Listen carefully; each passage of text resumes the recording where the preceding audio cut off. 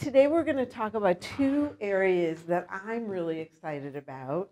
And the two areas are the gut microbiome and epigenetics and nutritional genomics. And these areas of health, I really believe, are going to change all of medicine over the next 10 years. And I think, and I'm hoping, that one of my main missions in life is, we used to have like the chicken in every pot kind of theory, and mine is a nutritionist or dietitian or health coach in every medical practice. Because we know that the foundations of health are mostly in people's hands. And then we all have bad luck about other things, but there's so much that's in our control. And even if we do get diagnosed with diabetes or whatever, there's a lot that we can still modulate in our own care. And so empowering people to work on the foundations of sleep and eating healthful foods and getting enough rest during the day and having a sense of meaning and purpose in life and moving our bodies, and all of those things are really foundational for health and what really kind of motivates us. And I think that the way that we practice medicine now, it's all up in the leaves and the trees and the branches, where we're so interested in kind of the biochemistry, when really we need to be looking at how to nourish the roots of the tree, because that's where really a lot of these things happen. And today, even though I'm going to talk about a lot of biochemistry, the bottom line is coming back to the roots of the tree. Because all the things that we already know to do, these are the punchlines, like eat more vegetables, get enough sleep, okay?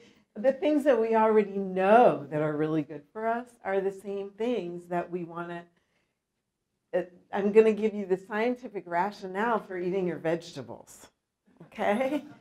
So, if you fall asleep through the rest of this, you'll at least know to eat your vegetables.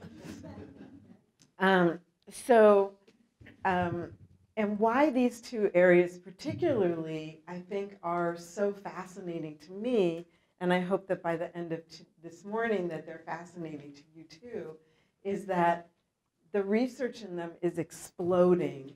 And we have two things that happened. In the early 2000s, we finished mapping the human genome. And we were shocked to discover that we only have about somewhere between 20 and 25,000 genes. We have fewer genes than a fruit fly or a carrot, the carrot that I ate this morning for breakfast. We have fewer genes than that carrot. So this puzzle didn't fit. And so people started looking for other pieces. And two of the other pieces that have come out of this are a piece called epigenetics, which is really how our environment affects our genes. And the other one is really the human microbiome. And so I'm going to take you kind of on a journey into both of those areas, and we're just going to see where we get to. And I'm going to ask you to hold questions until kind of the end of the presentation, because I'll probably get to it, and then but jot them down, and then we'll have time for questions. Okay? So this is a quote. The gut microbiome is now recognized as a key driver of inter-individual variation, means personalized medicine, in the likelihood of developing obesity and diabetes. That's not something that your doctor told you, is it? My doctor would never say something like that. She might, actually. Anyway, and so you start thinking about, okay, so what is the gut microbiome, and how does that work, and what is it anyway? Well, we are a collection of microbes. And in our gut alone, we have somewhere between 3 and 7 pounds of microbes, and those microbes are bacteria and viruses and sometimes parasites and yeasts, and they all live in a harmonious community most of the time. And that community runs metabolism and determines how happy we are in many cases, and how much pain we have, and helps regulate how fat or thin we are, and how well we use glucose, and many other things. And what we know about the genes in that microbiome is that for every human gene that we have over 100 microbial genes in our bodies. So we are less than 1% of the genes in our body are human. Okay? So sometimes I wonder, like, who actually runs who? Am I just like this big microbial machine that's telling me what to do and what to think and how to be? And I don't know, but the interplay between this microbiome that sits in every surface of our body, and everywhere through our body, this interface between the microbiome and our genes, they're continuously talking to each other every single second of every single day. And so that's really what I want to talk with you about today is, excuse me, excuse me, how can we really optimize this communication?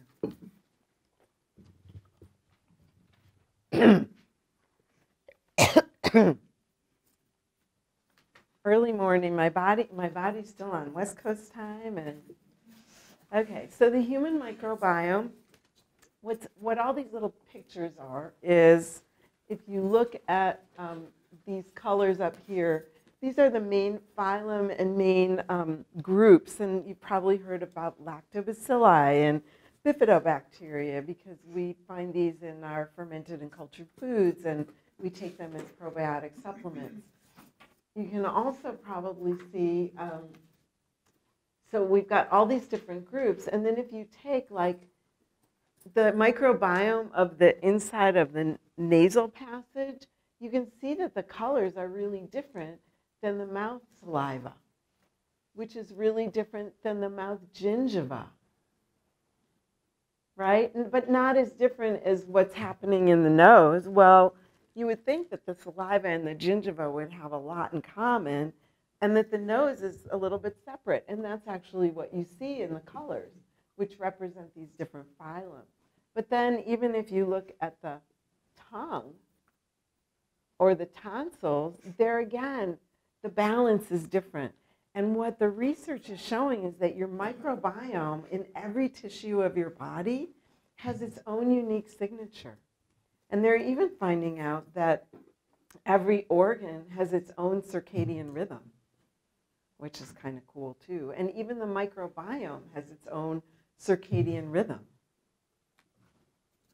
And we know this from Chinese medicine, where you can look at the Chinese meridian clock, and you can see that different organ systems take center stage at different times of the day. And so this is ancient wisdom kind of blended with new science. As I was saying, the microbiome regulates many, many, many things. Mood, diabetes, what we decide to eat. And so you can blame your microbiome the next time you dive into something you know you shouldn't eat that's really sugary. My microbiome made me do it, okay? Irritable bowel syndrome, we know that more than half of people who have irritable bowel syndrome actually have something called small intestinal bacterial overgrowth that can be treated, like a strep infection can be treated. And that people don't need to keep having irritable bowel syndrome, which is really debilitating for people who have it. It runs our metabolism, it runs our nervous system, it is the key to our immune system. 2/3 of our immune system is in the gut itself. And you say, well, why would it be there? Well, it's there because every day we take a couple of pounds of foreign substance that we call food, and we put it in our mouth, and our digestive system has to deal with that and decide whether it's friend or foe. and whether it should be reacting to it as if it's dangerous or not. And so the food that we eat is really the most intimate message that we give to our immune system every single day, and also the thing that we give the messages to for our microbiome. So I'm going to show you some really like fancy slides, but hopefully you can just kind of get the gist of this. On the left side, we have the healthy gut microbiome, and on the right side, we have the dysbiotic or imbalanced gut microbiome. And you have copies of all of these slides, so just so that you know that. And so on the left side, in the healthy one, we have less inflammation, we have less gut permeability, and what gut permeability is, it's euphemistically called leaky gut, but basically the tight junctions of the small intestine should sit really tightly together, but sometimes they get pushed apart and food molecules end up going right through and into the bloodstream, and some food molecules, bacteria, chemicals that we've eaten in food, and they just go right into the bloodstream, and then we start having immune reactions against what we're eating. So in healthy people, this isn't happening, and we also have, when the gut microbiome is working really well, our insulin sensitivity is also really upregulated. So for people who have type 2 diabetes, we always have this problem with insulin resistance. And when your microbiome is healthy, you have less insulin resistance. And then just on the right side, it says, and when your microbiome is out of whack, all these things are just the opposite. And then right down here, it says, when you got dysbiosis, you got more inflammation, you have increased calorie intake, because when the microbiome's out of balance, we keep eating more and more because we're not able to actually process the foods as well. We get fatter, and then our blood sugar starts going up, our cholesterol and triglycerides start going up, our blood pressure might go up, and then the next thing we know, and we're insulin resistant, and then we start developing the type 2 diabetes and cardiovascular disease. So again, this was just to kind of show you that the microbiome in various parts of the body is very different. I put this slide in here, and the main takeaway point in it is these person 1, 2, and 3. It's very, so our microbiome is like a fingerprint. There's nobody who has a microbiome that looks just like your microbiome. But I like to think about the microbiome kind of as a university or a corporation or a business. There might be somebody who seems indispensable to a certain university. Let's say Sarah. She's indispensable here at Montgomery College. Yet, someday she's going to retire and somebody else is going to take her position. And that person is not going to be Sarah, and that person's going to have some strengths that Sarah didn't have and some weaknesses that Sarah was really strong in. But all in all, the function that Sarah is doing now as the head of integrative studies here at the college, that function will keep getting done. And that's what happens in our microbiome, is that we all have different sets of microbes, and we each have about 1,000 different microbes in our stomach, in our large intestine mainly, and we have about maybe 1,500 different ones that can inhabit the mouth. And predominantly, there's a few hundred in the mouth and a few hundred in the gut that have the main functions, and the rest are kind of like support characters. And these are different for every single person, but they can serve the same function, which is to modulate our immune system and modulate inflammation and keep us healthy. And that's their job, and they do a really good job of that, and they talk to our genes. So we're all really different, just like everybody's families are different, our microbiomes are different, just like every company's different, but the functions are basically the same in every family. So what we know about the microbiome is the way that we can change it is by changing the way that we eat. And we can change the balance of the microbiome in 24 hours by changing the way that we eat. However, in order to change it permanently, we have to really change the way we eat. Anybody change the way they eaten in the last 5 years? Anybody not change the way that something about the way that they eat? And you know, how we eat changes throughout the life cycle. You know, when I was a teenager, we would escape from high school and we would go to McDonald's every day for lunch. I'm not doing that anymore. Really, I promise. So anyway, so what this paper by Benmark says is about 75% of the food in the Western diet is of limited or no benefit to the microbiota of the lower gut. Most of it, compromised by refined carbohydrates, is already absorbed in the upper part of the gut, and whatever reaches the large intestine is of limited value.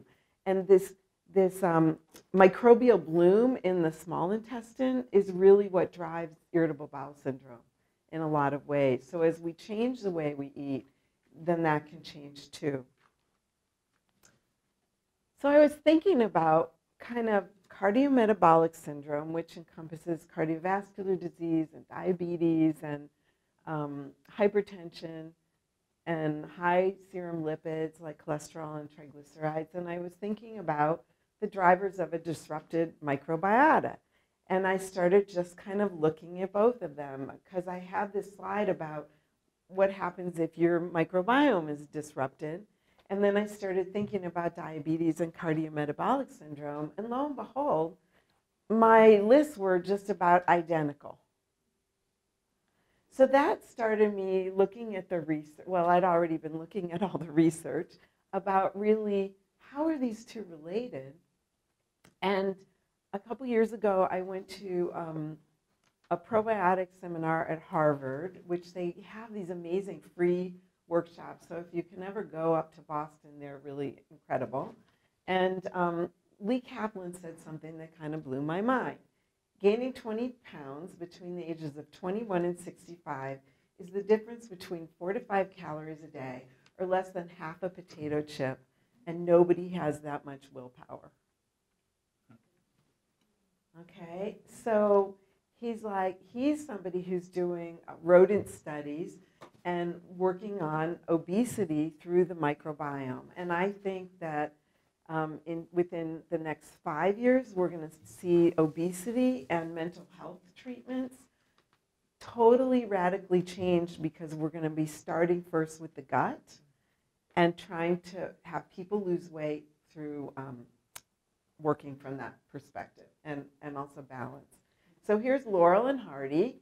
And again, this is just to kind of show you again that there's different microbiota in lean people and obese people.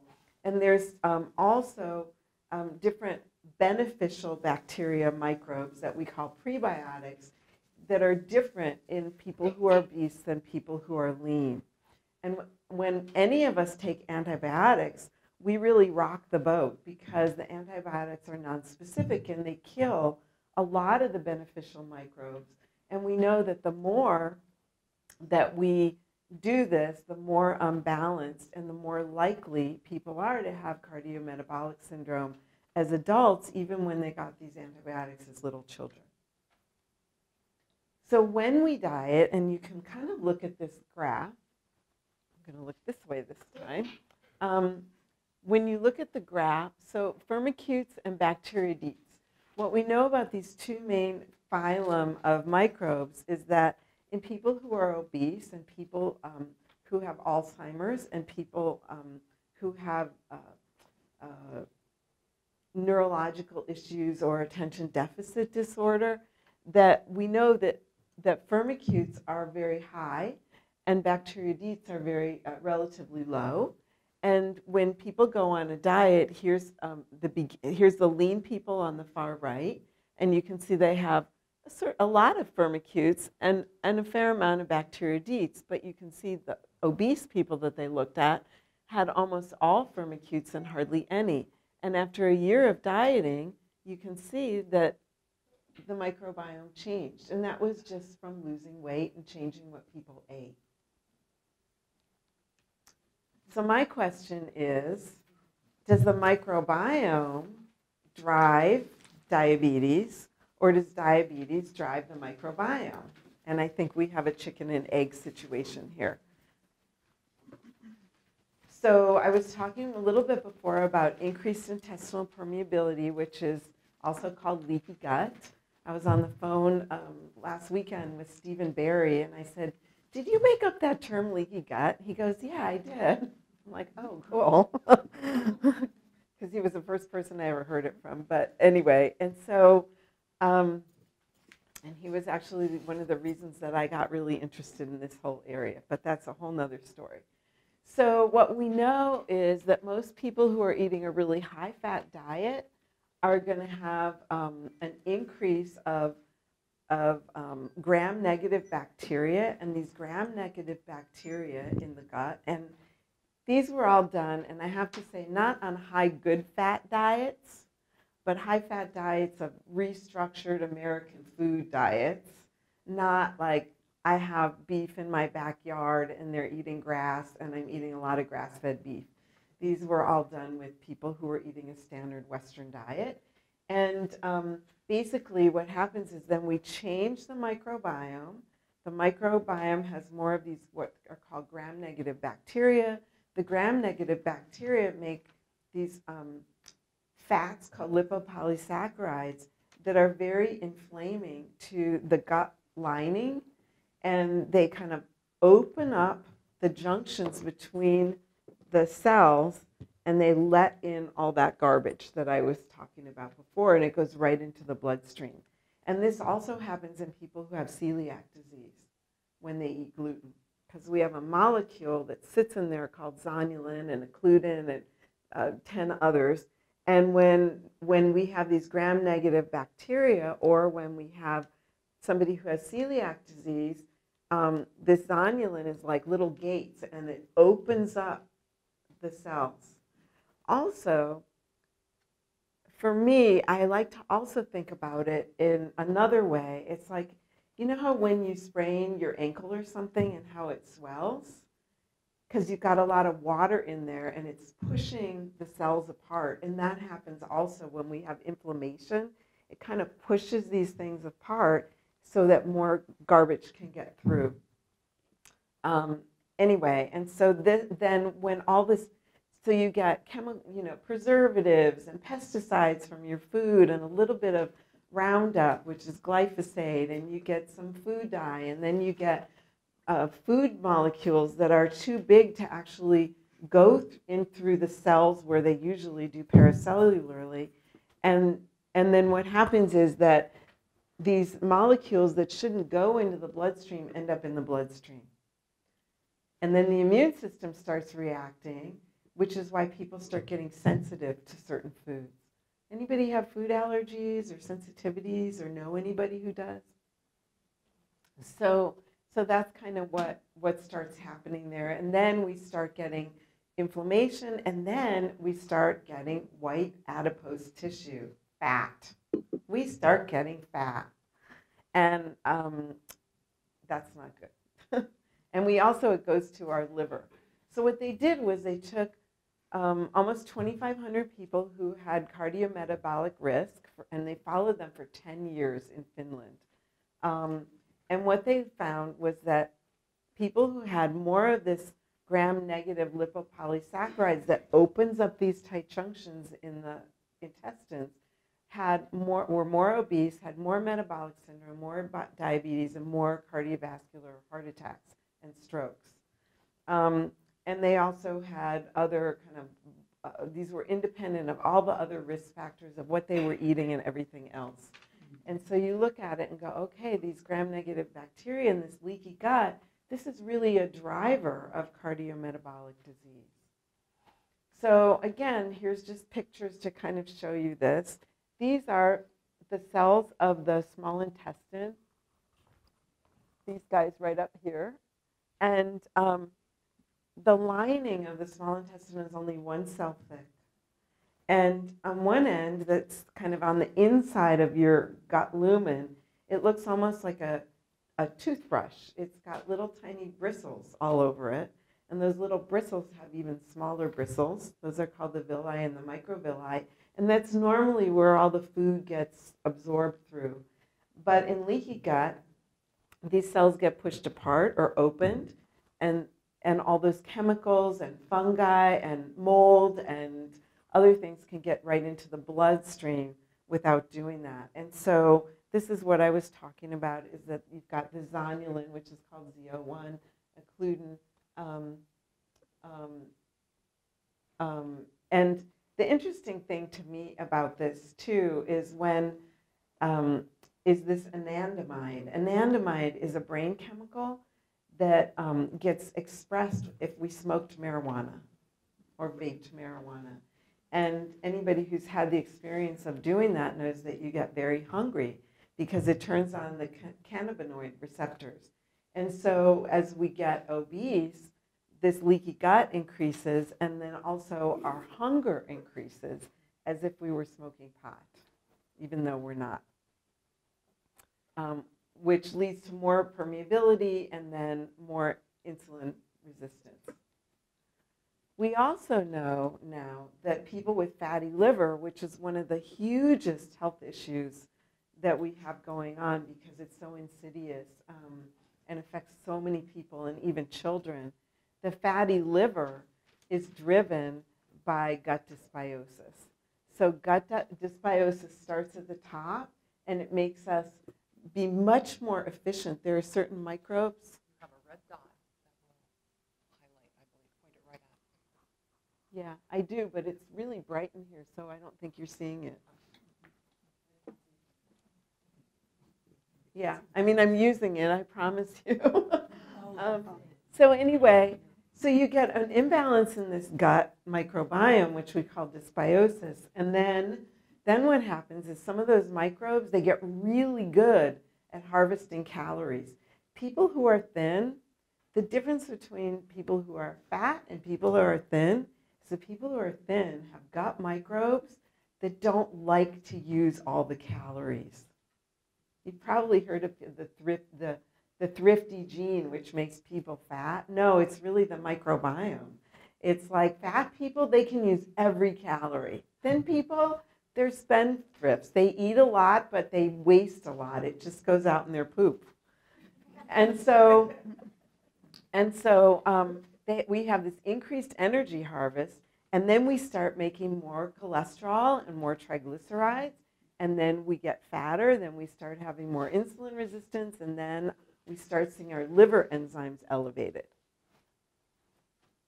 And so, you know, why we always thought, well, maybe this is just from high fructose corn syrup or something like that, which certainly can change the gut microbiome. We're finding that this is really the driver. So what we know about people who have gastric bypass surgery for losing weight is that within sometimes 48 hours, people who were insulin dependent are no longer insulin dependent. Did they lose a lot of weight in 48 hours? No. But their gut microbiome changed so dramatically that they became more insulin sensitive. Pretty fascinating, isn't it? Because you think, oh, well, you know, people's diabetes improves so much because they've actually, because, you know, they've lost all 100 pounds. No, this happens within the first week after they have their Roux-en-Y or banded therapy. So we know that we have a lot of therapeutic effects of probiotics and prebiotics, and we're just starting to get research in this area on cardiometabolic syndrome. So I wanted to go through some of that. So prebiotics lowered fasting and postprandial insulin levels and lowered inflammatory markers by 20 to 30%. Probiotics, they found small yet significant changes in weight loss ability in children and adults from a couple different research studies, especially with fermented milk products. So think about things like kefir and yogurt. And pickled and fermented foods, particularly vegetables and beans, could serve as a dietary source of these pro and prebiotics. Students of mine, doctoral students of mine at Maryland University of Integrative Health, came to me about a year and a half ago with a paper for one of my courses, and it was almost 200 pages long. And it was a chart of what's known about different probiotics in disease. And so this one's on cardiometabolic disease and fatigue syndromes. And if you send me an email, I'm happy to send you a copy of the paper. It was too long to put in your packets. Or if you send an email to Pat, she will also do that. And this is a beginning of one of the tables about some of the research that's coming out on obesity and cardiometabolic syndrome. We're really starting to see every week more and more and more papers in this area. So again, look for a revolution here. Right now, can I tell you, go to your local health food store or go to Costco and buy this probiotic and you will lose weight and your blood sugar levels will come down? No, I can't do that. But I think that within the next 5 years, we're going to start seeing those products on the market because we're already seeing a couple for obesity. I've tried one. I didn't lose any weight, but but I gave it a shot. But again, I think just like with blood pressure medications or even oral diabetes medications, there are going to be a lot of different ones because what's going to work for you is going to be different than what works for you, just because we're different. And that brings us to a whole nother thing. So anyway, so there's a lot of different foods that are probiotic rich, and I encourage you to put some of these into your diet every single day and try to have something that's pickled or fermented. And I'm not really talking about pickles that you buy in a jar or sauerkraut that you buy in a bag. You want to make sure that it's raw and that it doesn't have preservatives in it. So if you go to one of the health food stores or a more gourmet store, you'll find locally made sauerkrauts that are freshly made, or like Bubby's sauerkraut or Bubby's pickles or things like that.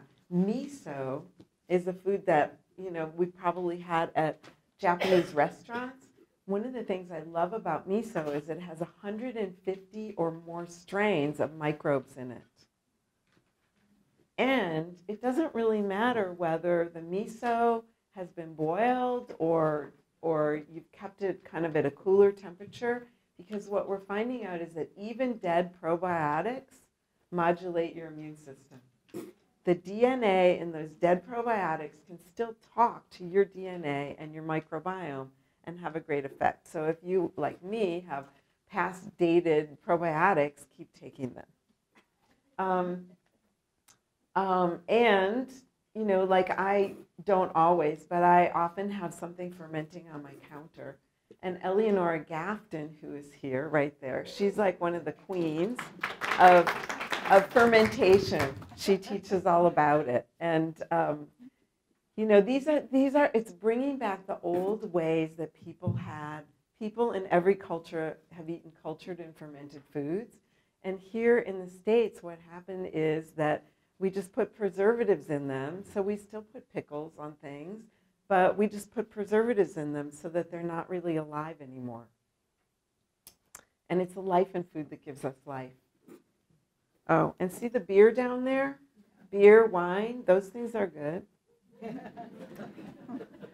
Okay, so here's some research I pulled from a lot of different studies. Eating yogurt helps control weight. Okay, eating yogurt probably reduces the risk of developing type 2 diabetes, especially in women. It reduces the risk of gestational diabetes and improved blood lipids, cholesterol and triglycerol, and fasting insulin levels. So if eating a little bit of yogurt every day could help you, well, why not have some? Well, what if you're lactose intolerant? Well, you can make cashew milk yogurt or buy almond milk yogurt or soy yogurt or coconut milk yogurt. It's really easy to make these other types of yogurt. I make a cashew coconut yogurt that I got off of Spunky, I forget, Spunky something, Spunky Gourmet or something. And it's so delicious that I only make it rarely because I would eat too much of it. And prebiotics are actually the fibers and the colors that are in foods. And I'm going to talk about those more. And these prebiotics also help with preventing that leaky gut and help us be more satisfied with what we eat. They help regulate the gut microbiome, help regulate metabolism, and also talk to our genes. So when we eat more of these high prebiotic-rich foods, again, it helps balance our insulin sensitivity and also helps with obesity. So here's some of the many prebiotic foods. And just in 2017, there's a new definition of what a prebiotic is. We always thought, you know, like, have you heard oat bran? Oat bran's really good for cholesterol, right? The government says so. Quaker Oats can put a label saying this is cardioprotective, right? It's one of the few kind of foods that has a label like that. Well, why? Because of the soluble fiber that's in that. We also have a body of research on something called resistant starch, which is if you bake a potato or a yam, and especially if you let it cool down and make potato salad out of it, you have even more resistant starch. And that also modulates the microbiome and insulin resistant. What I'm also really excited about these prebiotics is in the new definition of a prebiotic, they include polyphenols. Polyphenols are the colors that are in fruits and vegetables and nuts and seeds and beans. Wow.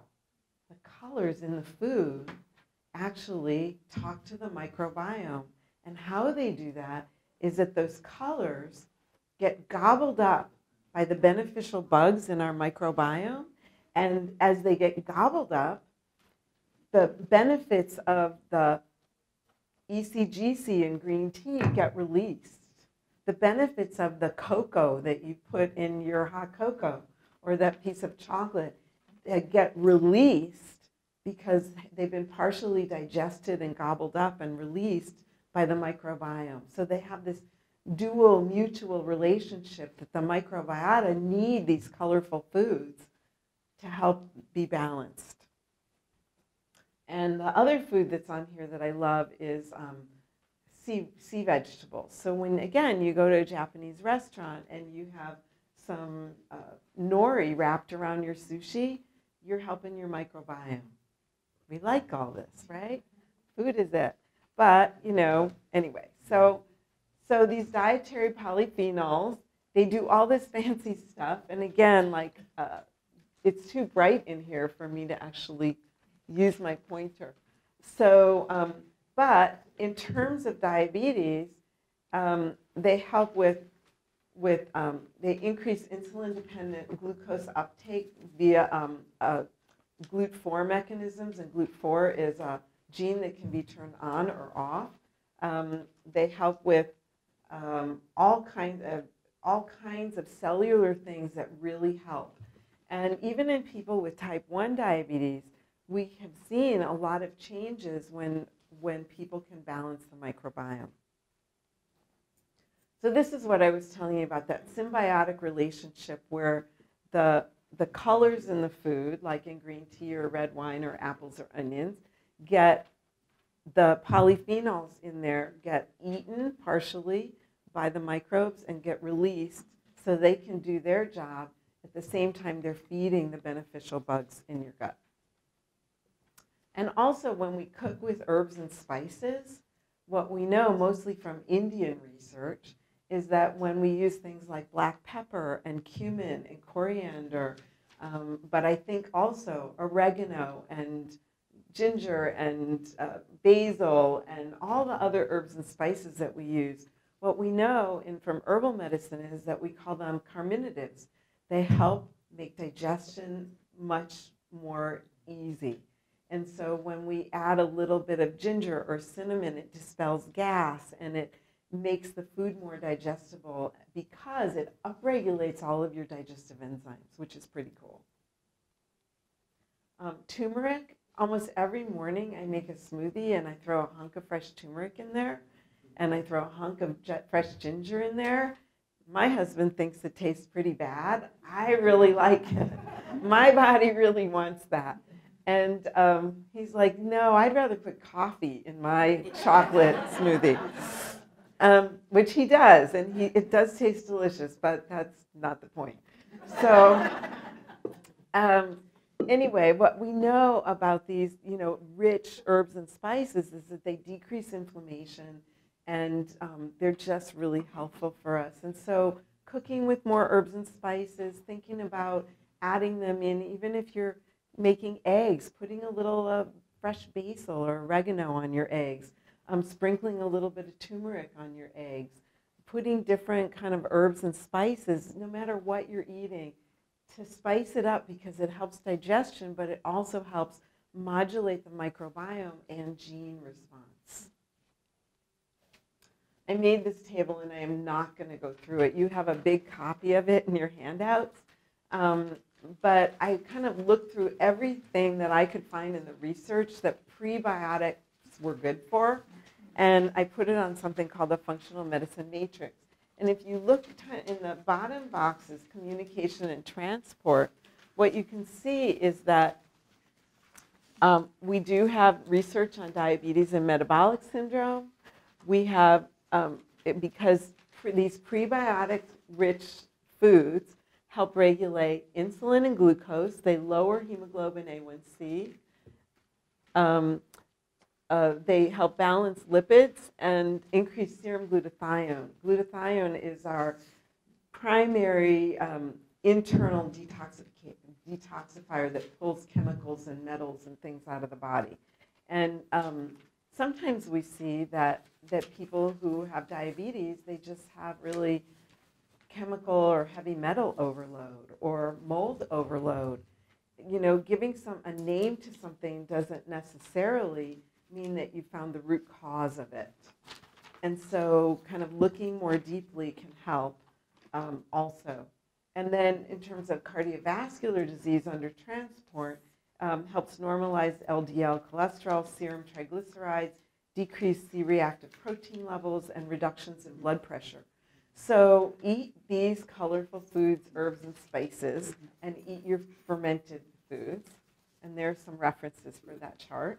And here's just a short list of some of the many prebiotic-rich foods. And you can see pretty much every vegetable is on here, and every root vegetable, pretty much every grain, beans, onions, dandelion greens, fermented dairy products, and then also mushrooms. I've been staying with a friend while I've been here, and we had a delicious shiitake miso dish, fish dish the first night I came. And then herbs and spices, like shoot for at least 1 to 3 teaspoons a day of dried herbs and spices, or 1 to 3 tablespoons a day of fresh herbs and spices. Any of you have little herb gardens? They're so easy to grow. They're weeds. Even I can grow them. They're really easy to grow. Yeah, like you put some in the ground, many will come back year after year, and they just proliferate. They're really great. So we do have some research on taking prebiotic and probiotic supplements and putting them together, that they help with weight loss and metabolic syndrome. So we're starting to see, this one's on 46 people. They were either given a placebo or a prebiotic supplement for 12 weeks, and 20 billion colony forming units twice a day. And they had improved blood pressure, more weight loss. In the placebo group, the weight loss stopped at 6 weeks, but continued in the people who were taking the probiotic. This is symbiotics, prebiotics, and probiotics in people with type 2 diabetes. And again, they gave prebiotic and probiotic with inulin, which comes from Jerusalem, artichokes for 12 weeks and found the same kind of results. You know, improved fasting in glucose, serum insulin. Mostly, I'm not a big fan of people taking probiotics endlessly. I think we ought to try to get these prebiotics and probiotics mostly from food. However, when people have like a health issue, then I would say, well, why don't you pulse them? Why don't you take them for 8 to 12 weeks now and then stop, and then maybe 6 months later do that again, but with a different type of probiotic? Because when we take probiotics all the time and the same ones all the time, we keep feeding our microbiome with the same thing. It's like having a monocrop. And I can tell you from my personal experience, I did this test called Ubiome, where you can test your microbiome. And I had had a kidney infection, and I'd been on massive amounts of antibiotics about 6 months before I did it. And when it came back, it showed that the functions of my microbiome were working really well, but that the diversity makes everything better. You know, that how many different types of microbes I had were really terrible. I had only 7% of like the best people, okay? So I'm like, wow. So over the next year, I started taking more and more probiotics, and I started eating more pre and probiotic rich foods, and you know, and all the whole time I'm feeling pretty good.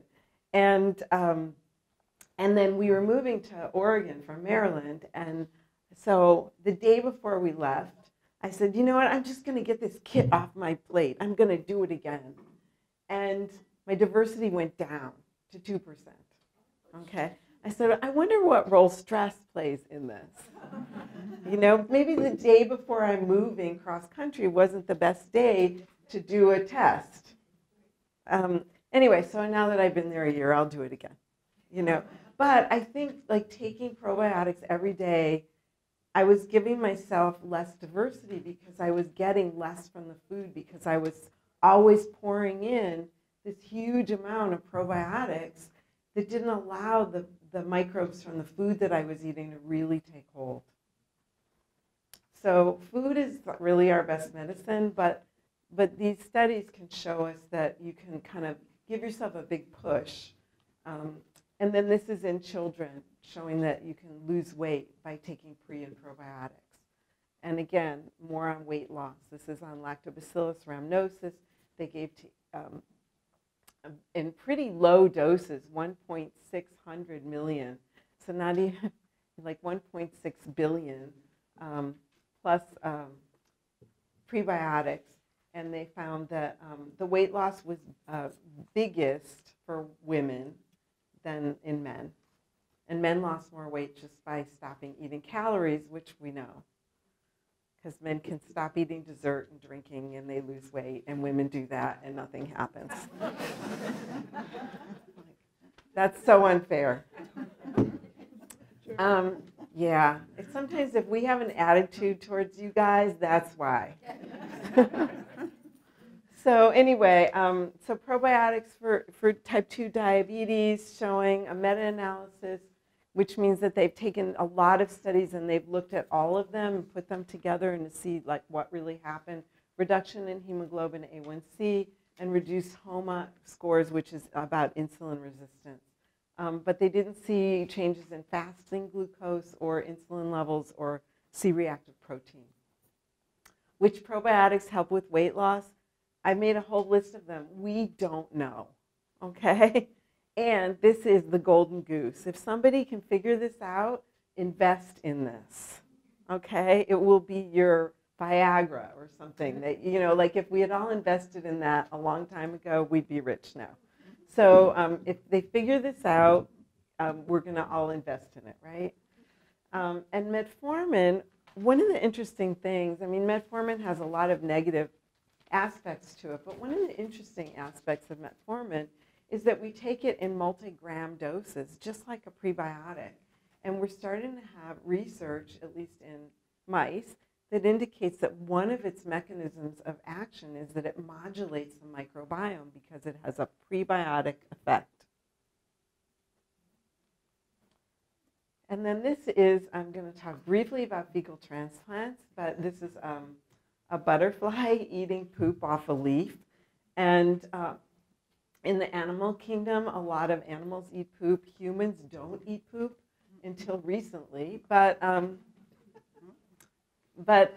this is research where they looked at obese people. These just happen to be pictures of women. Sorry about that. And what they did was they measured their microbiome, and then they gave fecal transplants to people who had a Roux-en-Y gastric bypass surgery to lose weight and a gastric band surgery. And what they found was that the microbiome changed dramatically from doing this fecal transplant. So what's this fecal transplant? They basically take the poop from somebody who's very healthy. They liquefy it. They used to use blenders to do this. Now it's a little more sophisticated. And basically they give an enema. And by giving this enema 1 or 2 or 3 times, you can really help with weight loss. The FDA has approved this for people who have recurring Clostridium difficile infection, which is an infection that causes a lot of diarrhea and can lead to death in many people. And so it's about 95% effective in those people after sometimes just one of these fecal transplants. We're also seeing that in ulcerative colitis and Crohn's disease, these fecal transplants are about 50% effective.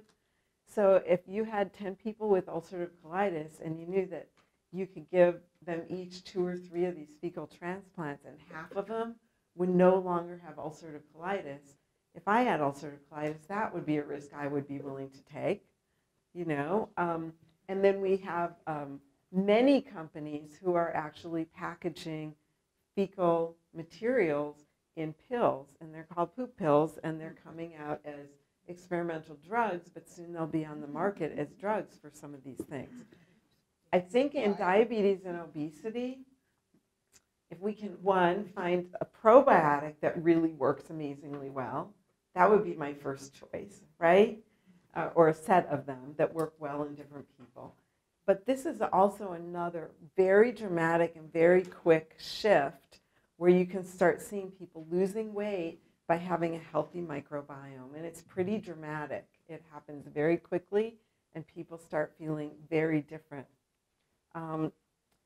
We also see that in mice, they took identical twins, one who was hugely obese and the other one who was very lean, and they took the fecal material from each of these human twins, and they gave it to germ-free mice, and the germ-free mice ate this poop, because mice will eat poop, and the ones that got the poop from the obese twin got very obese. The one that ate the poop from the lean twin got very thin. So then they said, well, what if we do something different? What if we put these mice on a low-fat, high-fiber diet, and we do the same thing? What will happen? And nothing really happened, because I think the low-fat, high-fiber diet already was protective. Then they put a high-fat, low-fiber diet, and they gave the lean mouse got to eat poop from the fat mouse, and then the lean mouse got fat. So again, the prebiotics, the fibers, were really the key. So when we eat a high-fiber diet, high prebiotic diet, we're more likely to be more lean. Now, we're not mice, but this has been replicated in humans. So that just tells more about that. So in case, on YouTube right now, we have all these people showing you how to do these fecal transplants at home. I can get the poop from my best friend who's thin, and I can just give myself a fecal transplant or 2 and lose all this weight. It sounds like a miracle. Don't do it, okay? Because like any other organ transplant, there's a lot of genetic information that's coming in. And what if somebody has Hep C? Or what if somebody has HIV virus? Or what if somebody has something else going on that is undiscovered? Or maybe they're thin, but they're really anxious. So now you're fat, you're lean, but now you're anxious. Okay, so you don't want to just do this at home. And here's at least one case report in the literature where there was a woman who had recurring Clostridium difficile infection. Her doctor said, you know what we're going to do is we're going to give you a fecal transplant. They decided her daughter, who was 16 years old, would be a really good candidate because she was very healthy. But they screened her and they found that she had a Helicobacter pylori, H. pylori infection in her stomach, even though she didn't have an ulcer. And they treated her with massive amounts of antibiotics. And then, after doing that, then they gave her mom the fecal transplant. Well, after that, both the mom and the daughter gained like 35 pounds that they could never lose. And I have to tell you, after I took all those antibiotics for that kidney infection, I immediately gained 8 pounds, and I've only lost maybe 5 of it so far in 2 years.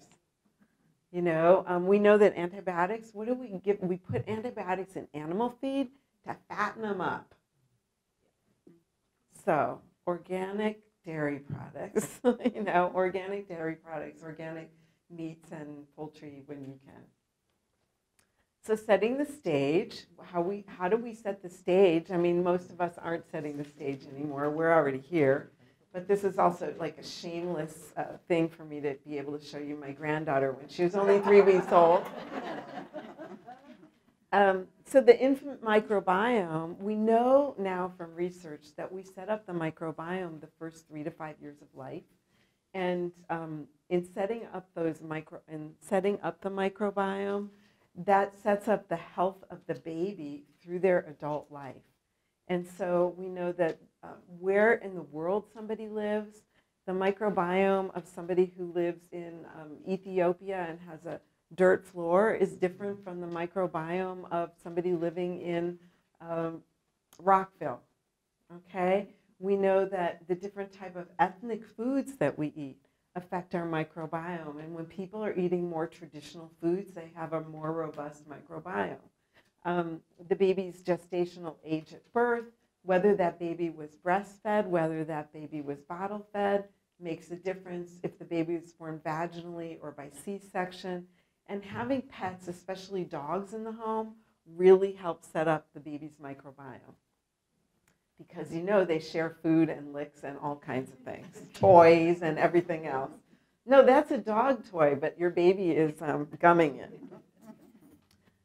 Antibiotics and obesity. Babies exposed to antibiotics during pregnancy, the risk of obesity nearly doubled. Antibiotics in infancy increases the risk of obesity, diabetes, and Crohn's disease. And you can see this, the more antibiotics babies and small children are given, the bigger the risk. So, you know, I know one of the main reasons why we give babies antibiotics is for, looking around the room, we got a lot of probably grandparents in here, you know, but babies get a lot of ear infections. And we know from the American College of Pediatrics, they don't recommend giving antibiotics for otitis media. They just don't. They haven't for 20 years. For inner ear infections, yeah. So what can you use? You can use homeopathy. You can use warm comfrey mullein oil in the ears. You know, when my kids were little, I would make a mixture of vinegar, peroxide, and alcohol because they would swim in the bay, and sometimes the bay was really got a little dirty in the summer. We lived in Hawaii, and so I would put these drops in their ears. There's, you know, simple solutions that you can use that aren't antibiotics that won't affect the baby's microbiome. So remember I said diet has the biggest effect on the microbiome, so think about what you're eating, especially those probiotic and prebiotic foods. Eat your vegetables. And here's my hypothesis. And this is just definitely a Liz hypothesis. This is in my brain. But, you know, when somebody has diabetes, what's the first thing we control?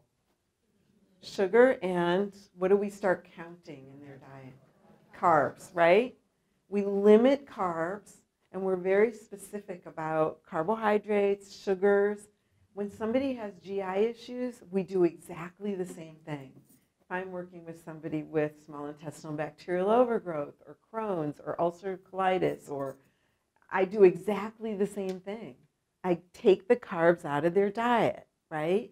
And then sometimes I use something called a specific carbohydrate diet or a FODMAP diet, which kind of regulates all this. So I started thinking about that, and then I started thinking about this researcher whose work I was reading in the mid-1980s. His name's James Anderson, and he was at the University of Kentucky, and you're shaking your head, because what he did was, instead of limiting people's carbohydrates who had diabetes, he started feeding them really high fiber diets loaded with tons of legumes. Beans, beans, beans. And the average person eats maybe 13 to 15 grams of carbohydrate a day. Between men and women, probably we should have between 25 and 35 grams a day. He was giving people 40 to 60 grams a day of carbohydrates, and sometimes even more, but in the form of legumes and root vegetables and whole grains. And their type 1 and type 2 diabetes were really responding to this, which is more similar to this high prebiotic, high fiber type of diet I was talking to you about.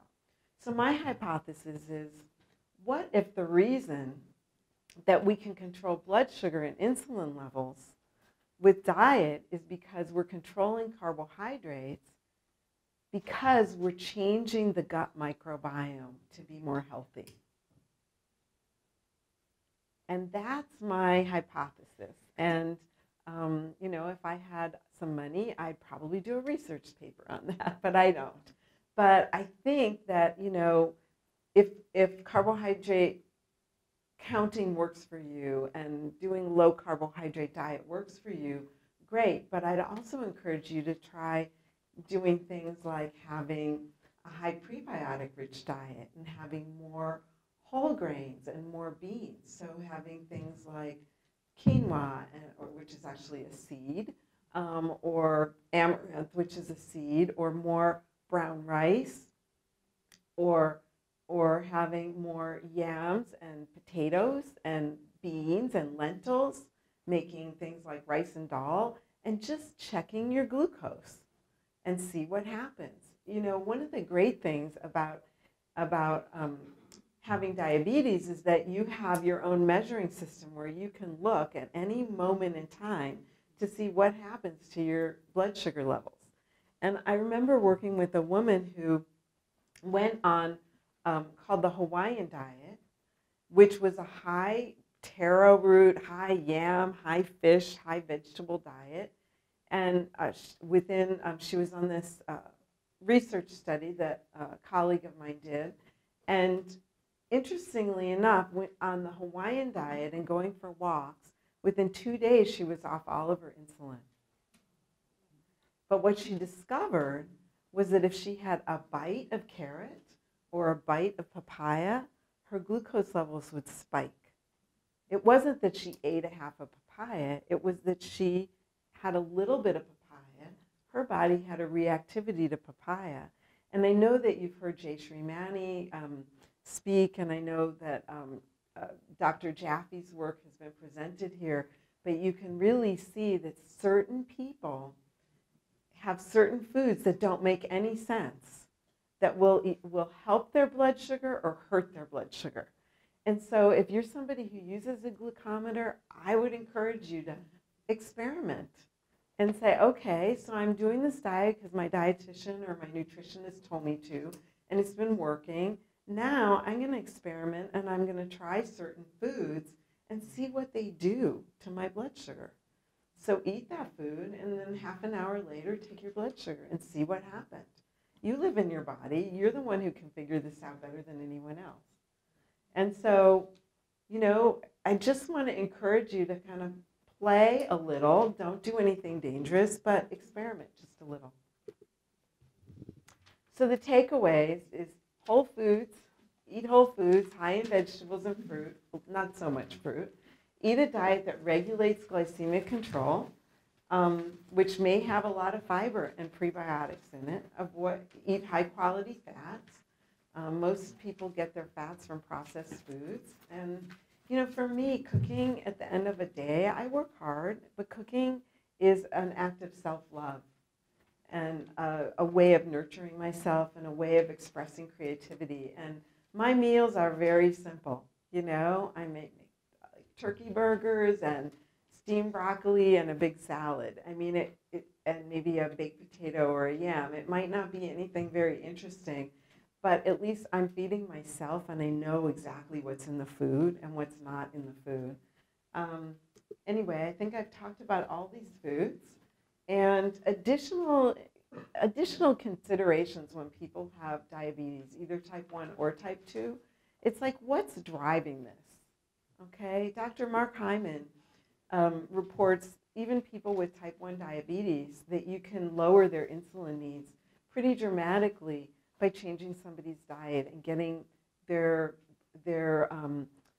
microbiome balanced and getting their hormones balanced and looking to make sure that you don't have mold or chemicals or we have a whole body of research on chemicals like bisphenol A that we get in cash register receipts causing endocrine disruption, and that endocrine disruption leads to more obesity and diabetes. So, you know, by looking at some of these underlying possibilities, you can also really help. And then you can provide support for increasing the healing of leaky gut by using glutamine or colostrum or aloe vera juice or a number of things. And so, you know, I would encourage you to, I think the human body has this self-healing property. It's not 100%, but I think that we can always feel better than we feel today if we make some steps to making some changes tomorrow. And so by working with an integrative nutritionist or dietitian or working with an integrative physician, you might get a little bit more movement in how you feel and how your diabetes is working for you than you do from your regular doctor. And I'm not saying ditch your regular doctor.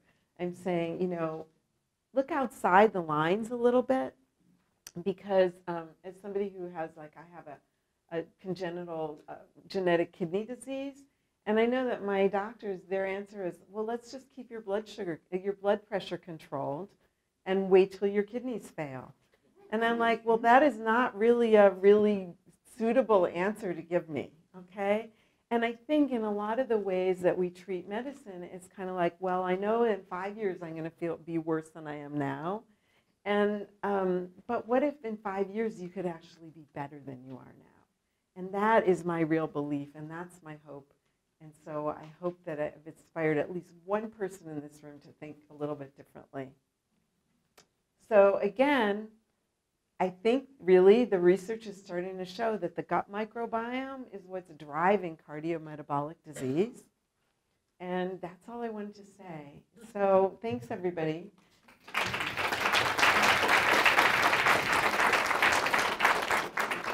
We have a few minutes for questions, but please wait for Philip to bring you the microphone so everybody can hear the question. And I'm so glad that Liz actually flew in from Oregon on Thursday night because the airport was closed on Friday. So, anyone have a question?